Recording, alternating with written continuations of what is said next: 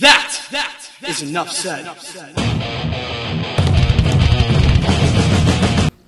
What's up, Heat Nation? Ernest here, back with another Miami Heat Talk video. Happy Wednesday, you guys. Hump day. We're around the corner towards weekend time.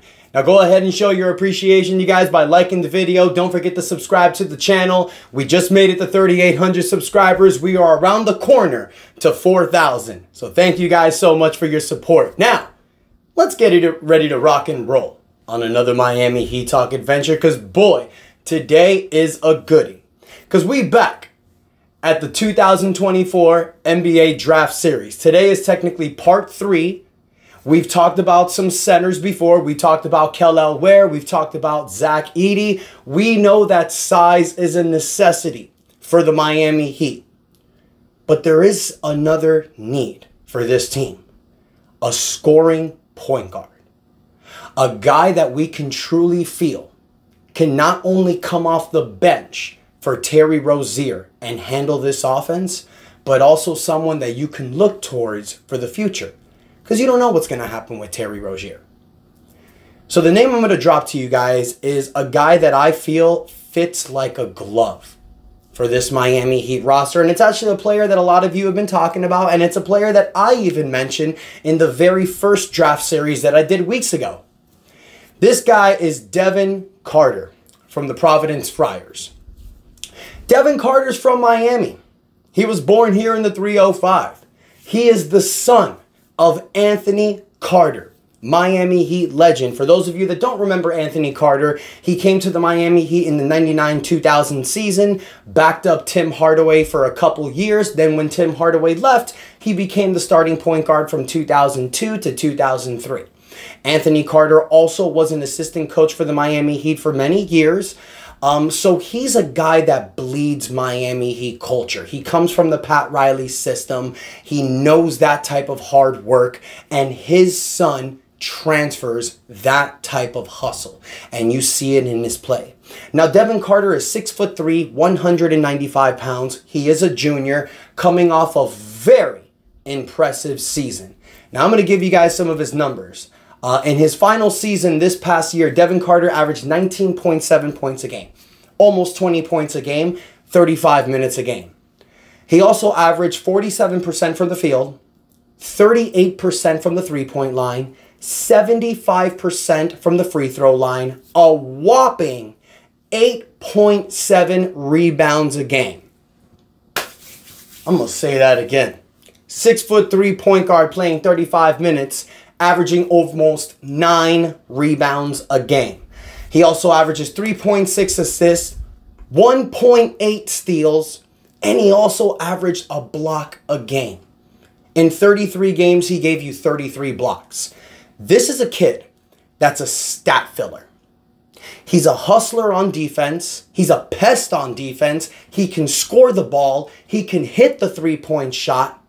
He gives you a lot of things that this Miami Heat team needs. Now, I understand. Everybody is clamoring for size. Everybody wants size for this Miami Heat roster. So I know a lot of us are going to go into the 2024 draft hoping that the Miami Heat get a Zach Edey, a Kel'el Ware. But guys, it's like we've seen in the past. Think about it. Think about these 3 names I'm about to throw at you for the previous drafts. Bam Adebayo, Tyler Hero, Jaime Jaquez Jr. I saw all of those 3 drafts. I witnessed them live. I'm going to be honest with you guys. Maybe some of you may not admit this, but those were not the 3 guys I was dying to draft when I was waiting for the Heat to make their pick. Now, I remember when we drafted Tyler Hero, for those of you that have been following me, I actually did a live for the 2019 NBA draft. You can scroll all the way in the past and watch that. I actually mentioned Tyler Hero, but he wasn't the main guy. He was just one of the names that I mentioned. Bam Adebayo, Tyler Hero, and Jaime Jaquez Jr. were not guys that I feel that fans were like, you got to draft that, you got to draft that guy. I'm sure that a lot of times when people saw the name Bam Adebayo, Jaime Jaquez Jr., maybe even Tyler Hero, some fans were like, who the hell is that? But look what they did for this team. It is because this Miami Heat team, predicates themselves on finding gems. Not only in the draft, but we do it with undrafted players as well. So in the draft, if you don't get a Zach Edey or a Kel'el Ware and the Heat end up drafting Devin Carter, it's for a reason. Devin Carter is a guy that screams Miami Heat culture. In his 3 years in college, he has progressed every single year. First season, 9 points a game. Second season, 13 points a game. Third season, almost 20 points a game.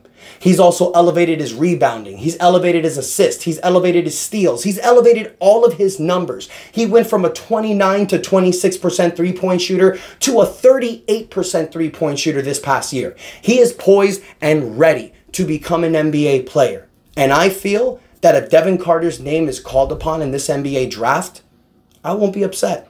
I'll be happy. And I know a lot of you guys will as well, because a lot of you guys in the previous episode, the Zach Edey episode, we're talking about Devin Carter. Now, how does Devin Carter fit with this Miami Heat roster? Let's say you trade for Donovan Mitchell. Let's say you don't trade for Donovan Mitchell. Let's say, for example, if this team runs it back. I know Heat fans, you're screaming probably at the screen right now saying, don't run it back. Well, hear me out real quick. Who do the Miami Heat have as a real backup point guard? I mean, you can slide Tyler Hero, you can slide Josh Richardson, you can slide DeLon Wright, but none of those guys are truly point guards.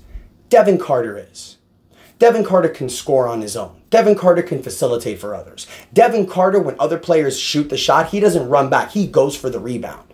He's a guy that screams Miami Heat culture, and I feel Devin Carter would be a great fit on this team. Now, this is part 3. It's because part 1 and part 2, you guys saw that I was really pushing for size. It's because that's what we feel this Miami Heat team needs to get to the next level. We have playmakers. We have scorers. We don't have size. So I want to hear from you, Heat fans. Do you think Devin Carter is the perfect fit for this Miami Heat team in the draft? And remember, Terry Rozier only has 2 years left on his contract. So after Terry leaves, you're going to need a point guard to be that guy. And 2 years on this team, Devin Carter can be that guy. So, and I say that Terry Rozier is going to leave, but maybe not, that he can re-sign him. There's going to be a lot of different factors that play into this draft. But it's really interesting to talk about.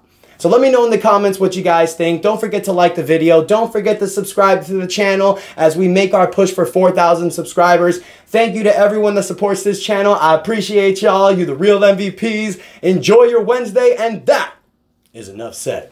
Peace out.